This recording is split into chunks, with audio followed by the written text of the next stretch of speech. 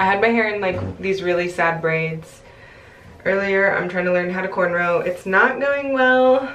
I'm trying to learn a lot of things. Like, I'm also trying to take care of my hair. I don't know if anybody else is dealing with this, but it's been a really tough time lately, so I'm sure a lot of people have been feeling anxious.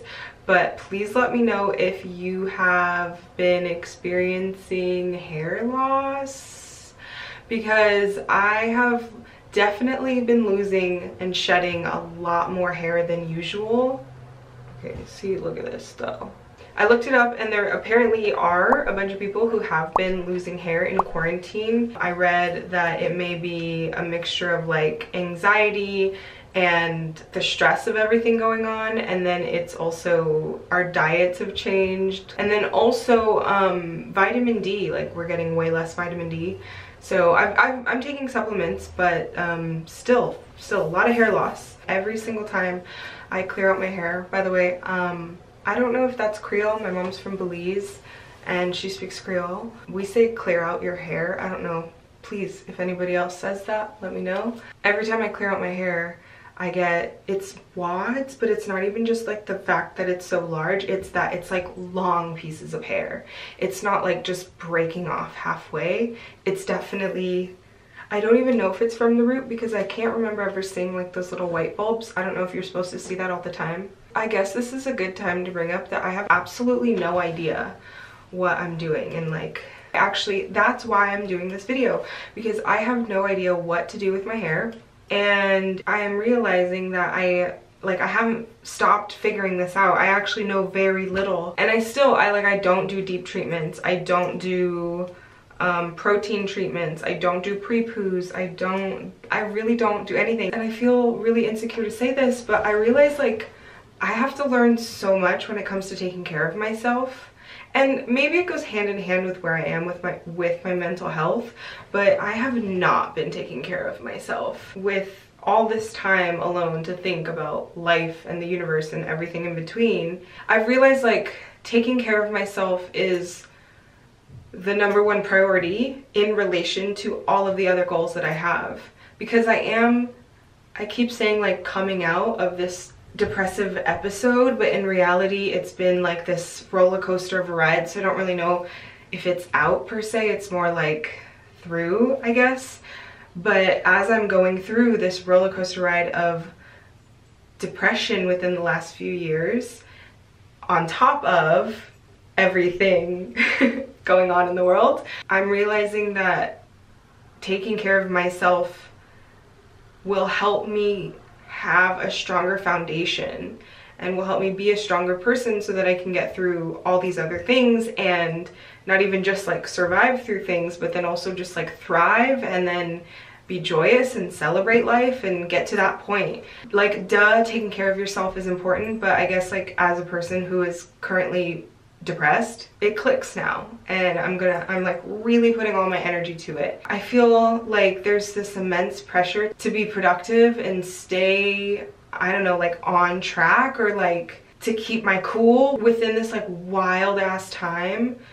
But in reality, the most important thing I can do is like get through it. So that's what I've been doing, and trying not to like have any expectations for myself outside of just surviving this. I think it's important to say that I'm very fortunate to have that be my #1 priority, because there's other people who can't prioritize that. So all of that is to say, I'm going to start pre-pooing. This is going to be life for a while. So I think it's important to try to adapt myself to this life as best as possible. I kind of settled on self-sufficiency and realizing that the more that I can do and create and make and get rid of on my own, the better. So, you know, while I have the time, let me learn as many skills and trades, I guess, as possible. So doing my own hair, doing my own nails, doing my eyebrows myself, making my own clothes, like all of that stuff. I want to learn it all. So I cut my own hair, and that is why this mess exists. Sometimes it just feels really dry, and I have those, what do they call them, like fairy balls? they call them something when your hair knots. Fairy knots, yeah. I have fairy knots, and so I gotta get rid of this stuff. So, without further ado, I guess now I will part my hair so that I can put this aloe vera in.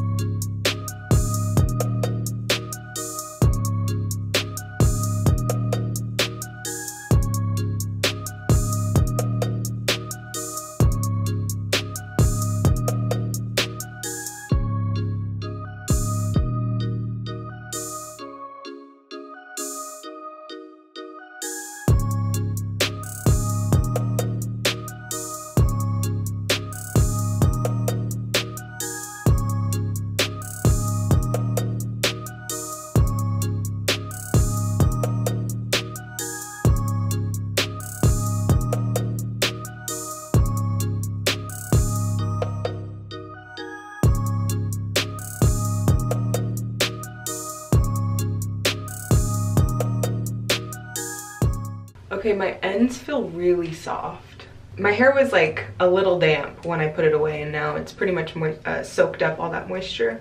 I'm also new to shampooing my hair in sections. I used to just shampoo my hair like just raw, like all out, but I realized towards the back here it felt like there was still product buildup that I wasn't fully getting, so I started learning to like section off my hair better. I feel a little insecure to talk so openly about what I don't know about my own hair. There's this shame because I should know my hair and it shouldn't look like this, and I have all these expectations for where I should be at in regards to my relationship with my hair. There's so many logical reasons as to why me and people like me don't fully understand our own hair.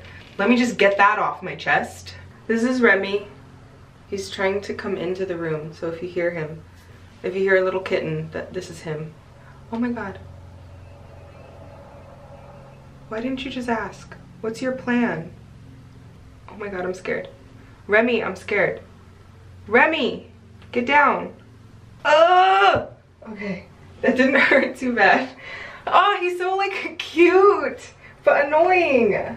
Yeah, like I was saying, I feel embarrassed to admit that I don't know my own hair, but it makes sense. There's so many like reasons as to why. I'm just gonna leave that there and hopefully not have to be ashamed of not knowing my hair, because this is the journey I'm sharing. I'm sharing the learning. So yeah, my hair looks like a mess because like you can see, this is so uneven. Look at that. The shape is all off. Overall, it's healthy. I just need to chop the ends. Back to what we were doing. This is my hair after the pre-poo, the aloe vera pre-poo. It feels so nice and soft. Okay, I'm gonna go wash my hair. I'll see y'all later. So, my hair, let's see. Ooh, it feels so good. It feels so soft. It really feels so incredible. While I put the shampoo in, it felt so luxurious and so soft. My big problem lately has been that like all of this is usually really dry and it just is like a cloud. There's no definition. Down here, there is some curl. But yeah, right here, it's all just like fluff. It's like that, just all fluff. I figure maybe that's like the split ends and the parts that need to be cut. I don't know anything about hair. So, but my hair is really soft right now. So I really like that aloe vera pre-poo. I am definitely going to incorporate that into my regular routine because it's a really affordable addition. But I don't feel that comfortable going out in quarantine still. So I don't like the idea of going out every single week for an aloe vera leaf. So I think maybe in the future it would be cool to own, you know, a planted aloe vera leaf.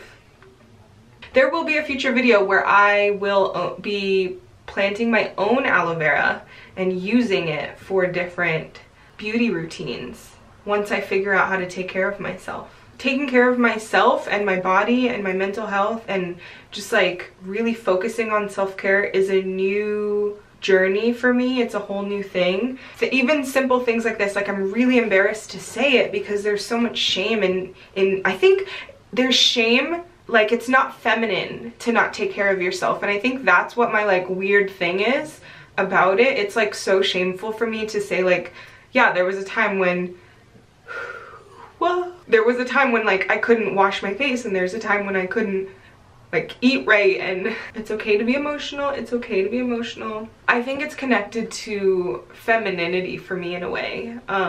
I feel like there's so much shame around not being able to take care of myself. I think it's like something connected with grooming. Maybe this is a reach, but maybe not, but I'm sure it has something to do with being black too, because I feel like in our culture it's very important to present clean. So I have like so much internalized like shit with me not being able to take care of myself, but I'm really glad and relieved to be in a place where I can do it now.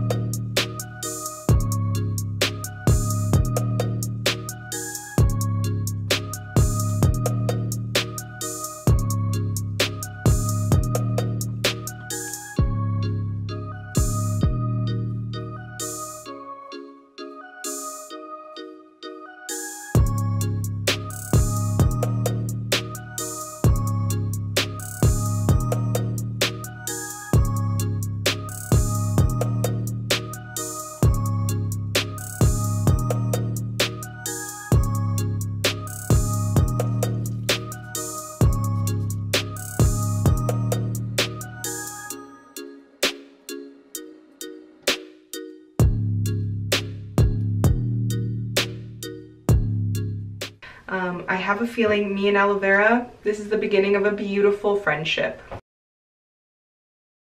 Hey y'all, it's like 2 days later and I'm here at my local plant nursery because I figured I definitely want to incorporate more aloe vera into my beauty routines, but I don't like the idea of heading to a grocery store every week for a $2 leaf. So I will be planting my own aloe vera. I'm here to pick up a plant. They're about $40 here, and then hopefully I can propagate it and have a bunch of my own plants and really have some good aloe vera routines. So let's go pick a plant. I'm thinking about either getting this one, which looks really good, or maybe this guy over here. Yeah, actually this one looks healthier. Okay, he looks nice. Let's get it. Ooh, that's $39. $40 for this guy. That's kind of expensive. I think it's because it's big. Like, this is already ready to use. I could cut one of those off and use it for a lot of things already. So maybe I'm gonna just, I don't know anything, but I'm just gonna say that that's why this is $40. This is the plant we've chosen. Careful. The beginning of your journey home, pal. Make sure to like my video if you've enjoyed this. Drop a comment down below because that helps so much. But the best thing you can do for me is subscribe, because once I get 1,000 of y'all, I can start making money off my content. So please subscribe.